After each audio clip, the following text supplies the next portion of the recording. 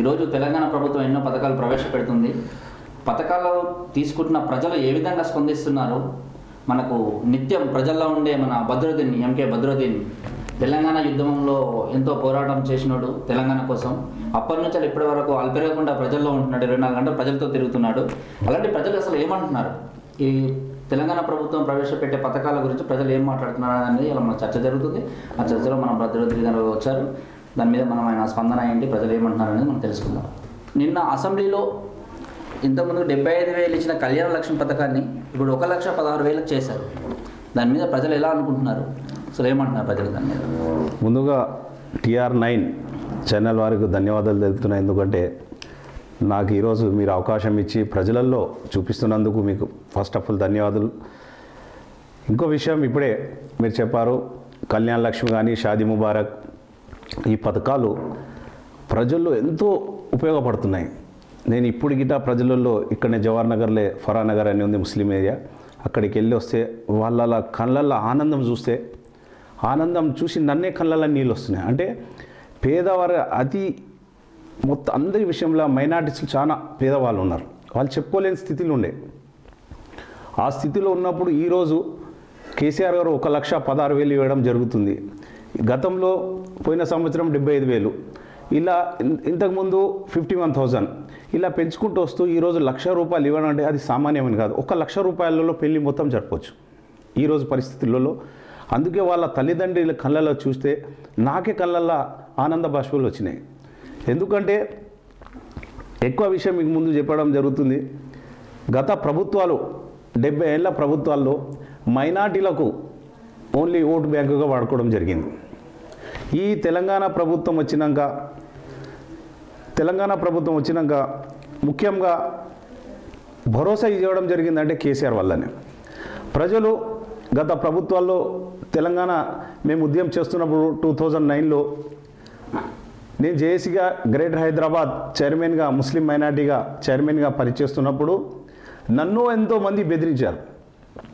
తెలంగాణ వస్తే ఏమొస్తుంది మీకు, తెలంగాణ వస్తే ముస్లింలకు బాధ ఉంటుంది, హిందూ ముస్లింలకు గొడవలు అవుతాయి, నువ్వు ఎందుకు చేస్తున్నావు నన్నే ఎంతమంది టార్చర్ చేయడం జరిగింది.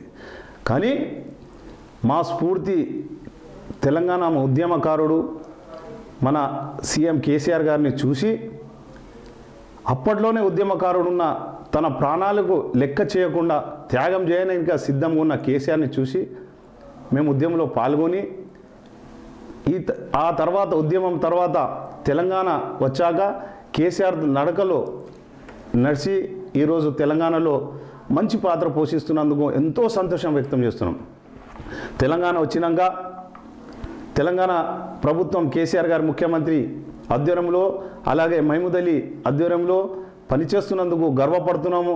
ఎలా గర్వపడుతున్నాము అంటే మేమైతే పుట్టినప్పుడు తల్లిదండ్రులు మాకు జన్మనిచ్చినప్పుడు మేమైతే చూడలే, కానీ ఈ వయసు వచ్చినాక ఈ ఉద్యమం పోరాడిన తర్వాత తెలంగాణ సాధించిన తర్వాత కేసీఆర్ గారి అధ్వర్యంలో చేస్తుంటే ఒక తల్లి కడుపు నుంచి పుట్టినప్పుడు ఎంత ఆనందం పడతారో అలా విధంగా తెలంగాణలో మేము జీవిస్తున్నాం. వాస్తవానికి అప్పుడు నా ప్రభుత్వాలు ఒకటే చెప్పారు, తెలంగాణ వస్తే చీకటి అయిపోతుంది, హిందూ ముస్లింలు గొడవలు అవుతాయి, తెలంగాణ ఎంతో సంవత్సరాలు వెనుకపడిపోతుంది అన్నారు. కానీ దానికి విరుద్ధం, దానికి ఆపోజిట్గా తెలంగాణ ప్రభుత్వం కేసీఆర్ చేసిన ఘనత చూసి వేరే ఇరు రాష్ట్రాలు గర్వపడుతున్నాయి, ఆశ్చర్యంగా చూస్తున్నాయి. మన భారతదేశం మొత్తం తెలంగాణ వైపు చూస్తుంది. అదేవిధంగా మేనిఫెస్టోలో లేని గిట పథకాలు అమలు చేస్తున్న కేసీఆర్కి ప్రజలు ఎంతో సంతోషపడుతున్నారు. ఇదే పథకాలు ఇంతకుముందుకున్న ప్రభుత్వాలు కూడా కొన్ని ఆచరణలో పెట్టినాయి. షాదీ ముబారక్ కాకపోవచ్చు, లక్ష్మీ వేరే ఆడబిడ్డ పుడితే ఇలాంటి కానీ అన్నిటికీ లేని విధంగా కూడా ఈ పథకాలకు స్పందన వస్తుంది. అసలు అది ఎలా జరుగుతుంది అంటే ఏమైంది సార్, ఇప్పుడు కేసీఆర్ మన కాంగ్రెస్ ప్రభుత్వం ఉండే గతంలో, కాంగ్రెస్ ప్రభుత్వం కానీ టీడీపీ ప్రభుత్వం ఉన్నప్పుడు షాదీ ముబారక్ లాంటి పథకాలు ఉండే. షాదీ ముబారక్ కాకుండా ముస్లిమ్స్ వివాహిక దానికి పథకాల కింద 21,000 లేకుంటే పైసలు ఇవ్వకుండా తురుబ్ బజార్లో పాత ఓల్డ్ సిటీలో పాత బజార్లో మొత్తం సెకండ్ హ్యాండ్గా ఒక మంచం అల్మారి అంటే ఒకరోజు దాని మీద ఉండగానే అది కూలిపోవడం, అలాంటి పైసలు ఎన్నో మోసాలు చేసి ప్రభుత్వాలు మన ముస్లింలకు ఒక భయప్రాంతం చేశారు. ఈ పథకాల వల్ల ఏం రావని వాళ్ళు, అందుకే వాళ్ళు పథకాలు కాదు వాళ్ళు కుంభకోణాల మీద ఎక్కువ దృష్టి పెట్టారు. కాబట్టి ఇప్పుడు స్వయంగా ఇంటికి తల్లిదండ్రికి పిల్లకు వాళ్ళ అమ్మాయికే పైసలు చేరే విధంగా చేస్తున్నందుకు అందుకే ప్రజలు ఆయనకు ఎంబడి ఉంటున్నారు.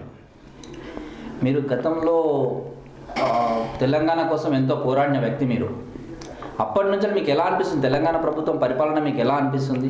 ముందున్న ప్రభుత్వాలకి ఇప్పుడున్న ప్రభుత్వాలకి ప్రజలకి ఏ విధంగా తెలంగాణ ప్రభుత్వం చేస్తుంది? ముందున్న ప్రభుత్వాలకు పోతే మాకు ఒక బయటి వ్యక్తి అంటే ఒక గులాంగిరి లెక్క కనిపించేది. ఎవరి దగ్గర వెళ్ళాలంటే పని నిలబడాలంటే గంటల సేపు వెయిట్ చేసేటోళ్ళం. వాస్తవానికి మాట్లాడుతున్నా. దాని తర్వాత ఉద్యమంలో మేము చూసాం, మా వాళ్ళే మన ఉద్యమకారులు ఎంబడి ఉంటే ఒక ధైర్యం అనిపించింది, ఒక మన కుటుంబంలా మనం పోరాడుతున్నాం అనిపించింది. దాని తర్వాత తెలంగాణ వచ్చినాక కేసీఆర్ ప్రభుత్వంలో మేము చూస్తున్నాం. ఇప్పుడు మీకు ఒక ఎగ్జాంపుల్ ఇస్తా సార్. నేను డిప్యూటీ సీఎం దగ్గరికి వెళ్తా, నేనే నా ఎంబడి వెళ్ళిన ఒక 50 మంది వెళ్ళినా ఇమ్మీడియట్ రిసీవ్ తీసుకొని కూర్చోబెట్టి చా తాగిపిస్తాడు. అందుకే ఒక మన కుటుంబ పరిపాలన, మన ఇంటి వాళ్ళు, మన తెలంగాణ ముద్దు బిడ్డ మన దగ్గర పనిచేస్తున్నాం కాబట్టి తెలంగాణ ప్రభుత్వం వచ్చిన ఒక మనశ్శాంతిగా ఒక ధైర్యంగా మేము చేయగలుగుతున్నాం. మీరే చెప్పండి, ఈరోజు మీరందరూ చూస్తున్నారు, తెలంగాణ రాకముందు ఎండాకాల సమ్మర్ రాగానే 4 గంటలు 6 గంటలు కరెంటు పోవడం, ఇండస్ట్రీలు మూతపడిపోవడం, ఎన్నో గొడవలు కావడం, ప్రతి విషయంలో ఒక పండుగ వస్తుందంటే పండుగ వాతావరణంలో ఆనందంగా ఉంటారు కానీ ఒక టెన్షన్ అయ్యేది, ఎప్పుడు గొడవలు అవుతాయి, గణేష్ ఉత్సవాల్లో ఎప్పుడు గొడవ అవుతాయి, మొహరంలో ఎప్పుడు గొడవలు అవుతాయి అనేది ఒక టెన్షన్ ఉండే వాళ్ళకు. ఈరోజు గంగా జమున సరస్వతి, గంగా జమున లాగా హిందూ ముస్లిం కలిసి పండుగలు చేసుకున్నారంటే కేసీఆర్ వల్లనే, మన ముఖ్యమంత్రి వల్లనే జరుగుతుంది. కాబట్టి ఏవైతే ఆరోపణలు చేస్తున్నారో వాళ్లకు ఒక పిచ్చెక్కినట్టు అవుతుంది. ఎందుకంటే వాళ్ళ ప్రభుత్వాలు లేవు, వాళ్ళకు ఒకటి కుంభకోణాల్లో తినడం నేర్చుకున్నారు కానీ ప్రజలలో సేవ చేయడం లేదు, చేయలేకపోయారు. కాబట్టి ఈరోజు వాళ్ళకి ఏం అర్థం కాక ఏదైనా ఆరోపణలు చేస్తారు. వాస్తవానికి డబల్ బెడ్రూమ్ అంటున్నారు, వాస్తవం లేదు. ఇప్పుడు మీరు నాచారంలో చూడండి, డబల్ బెడ్రూమ్స్ మొత్తం రెడీ అయిపోయినాయి. ఇప్పుడు వచ్చిన 4 సంవత్సరాలలో ఇంత డెవలప్ అయింది. మనము చెప్పడం కాదు, ఆపోజిషన్ చెప్పడం కాదు, భారతదేశం అంతా ఎందుకు చెప్తుందండి? భారతదేశంలో కేసీఆర్ వల్ల, మీ ముఖ్యమంత్రి వల్లనే తెలంగాణ నెంబర్ 1 అనేది ఎందుకు చెప్తున్నారండి? మనం ఆలోచిద్దాం. రాజకీయ నాయకుల వాళ్ళ కుర్చీల గురించి ఆపోజిషన్లు ఉన్న వాళ్ళకేం తట్టుకుంటలేరు, వాళ్ళకు ఖాళీ కూర్చున్నారు కాబట్టి ఈ ఆరోపణలు చేస్తున్నారు. కానీ వాస్తవానికి మన తెలంగాణ ప్రభుత్వం కేసీఆర్ సారథ్యంలో, ముఖ్యమంత్రి సారథ్యంలో 100%గా న్యాయం జరుగుతుంది. రాబోయే కాలంలో మీరే చూడండి, అది 100% తెలంగాణ బంగారు తెలంగాణ సాధిస్తారని మేము చెప్తున్నామండి. ఇప్పుడు కరెంటు తీసుకోవచ్చు, రైతులకు కూడా 24 గంటలు కరెంటు ఇచ్చాడు. ఎందుకంటే ఎన్నో సంవత్సరాల నుంచి ఆంధ్రప్రదేశ్ తెలంగాణ కలిసి ఉన్నప్పుడు కూడా కరెంటు ఎంత ఉత్పత్తి అవుతున్నా కానీ 24 గంటలు కరెంట్ ఇవ్వలేకపోయారు. దీంట్లో 24 గంటల ప్రభుత్వం మన ప్రభుత్వం ఇస్తుంది. ఓకే, ఇప్పుడు డబుల్ బెడ్రూమ్ ఇండ్లు వాస్తవానికి రెడీ అవుతున్నాయి, కానీ అవి ఇంకెంత టైం పట్టొచ్చు? ఇప్పుడు జనాల్లో ఉన్న అపోహ ఏంటంటే ఎలక్షన్ లోపల ఇస్తున్నాడా, లేదా ఎలక్షన్ల ముందే ఇస్తాడా, ఇవి ఇచ్చే ఎలక్షన్లకు వస్తారా అనే వాదన పబ్లిక్లో జరుగుతుంది. దానికి ఏమంటారు? ప్రజలకు తెలుసు, రాజకీయ నాయకులు వాళ్ళకు, నేను ఇప్పుడే చెప్పాను, వాళ్ళకి ఏం అర్థం కాక ఏదో చెప్తుంటారు, ప్రజలను మభ్యపెడతారు. కానీ ప్రజలు మంచిగా ఆలోచిస్తారు. కేసీఆర్ ప్రభుత్వం వల్లనే మనకు డబల్ బెడ్రూమ్లో సాధ్యమవుతుంది 100%.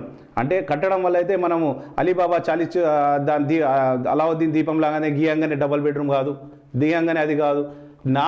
ఇప్పుడు 60 ఏళ్ళ అలా చరిత్ర. కాంగ్రెస్ 10 సంవత్సరాలు చేస్తుంది, తెలుగుదేశం 10 సంవత్సరాలు చేస్తారు. వీళ్ళు చేసి ఏం చేశారండి?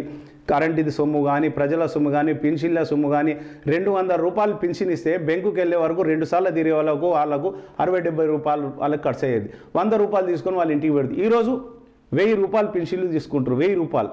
వికలాంగులు 1500. ఇలాంటి పెన్షన్లు తీసుకునే వారు ప్రతి తన వృద్ధులు కానీ, మన భర్త లేని వాళ్ళు కానీ ఆనందంగా ఉన్నారు. ఇంకోటి కరెంటు, మన రైతులకు కరెంటు 24 గంటలు ఇవ్వడం మన కేసీఆర్ గారి, ముఖ్యమంత్రి గారి కళ, అది నెరవేర్చారు. ఇంకో ముఖ్యంగా ఏంటంటే 2 పంటలు, ఒక పంటకు 4000, ఇంకో సంవత్సరానికి 8000 ఇవ్వడం జరుగుతుంది. ఇది ఎక్కడైనా ఏ రాష్ట్రంలో అయినా జరిగిందా? మన తెలంగాణ జరుగుతుంది. ఇది తెలుసుకునైనా ప్రజలు ముందున్నారు. డబల్ బెడ్రూమ్ 100% కేసీఆర్ గారు చెప్పారు కాబట్టి ఎలక్షన్ కంటే ముందు కానీ కట్టడం జరుగుతుంది. ఎక్కడైతే దానికి ప్రాబ్లమ్స్ లేకుండా సాల్వ్ చేయడానికి ప్రయత్నం చేస్తూ ఇక్కడున్న మన కేటీఆర్ గారు కానీ, మేయర్ గారు కానీ ప్రతి ఒక్కరు దీని మీద ఇప్పుడు మొన్న మన సాయిబాబా కప్రా డివిజన్లో గిట్ట సాయిబాబా నగర్లో వర్క్ ఫాస్ట్గా నడుస్తుంది. ఇలా ప్రతి చోట ఫాస్ట్గా నడుస్తుంది. ఎందుకంటే అవి అయ్యే వరకు ఎట్లయినా టైం పడుతుంది. కాబట్టి ప్రతి ఒక్కరికి నిజమైన వాళ్ళకు చెందేలా మన ప్రభుత్వం, తెలంగాణ ప్రభుత్వం చేస్తుందని మేము చెప్తున్నాం. ఇప్పుడు ప్రభుత్వం ప్రవేశపెట్టిన పథకాలన్నీ కూడా ప్రజలలోకి వెళ్తున్నాయి అంటారు. 100% ప్రజలలో వెళ్తుంది. మధ్యవర్తులు కానీ బ్రోకరేజర్ కానీ ఏది లేదు. బ్రోకరేజ్ ఉన్నా ఎవరైనా లంచాలు తీసుకున్నా కాల్ చేయండి, ఇమ్మీడియట్లీ యాక్షన్ తీసుకుంటా అని బహిరంగ సభలో మన ముఖ్యమంత్రి గారు చెప్పడం కూడా జరిగింది. మీరు మా స్టూడియోకి వచ్చి పాల్గొన్నందుకు సంతోషం. Biryani zone, the family restaurant now at ECL Crossroads. Our specialties: biryani, kebabs, Mughlai, Indian, Chinese and tandoori. మా వద్ద dining, home delivery, take away, outdoor catering సదుపాయం కలదు. మా అడ్రస్ సూర్య ఆర్థోపెటిక్ హాస్పిటల్ ప్రక్కన ECL Crossroads మరియు చక్రపురం Crossroads, కుషాయిగూడ.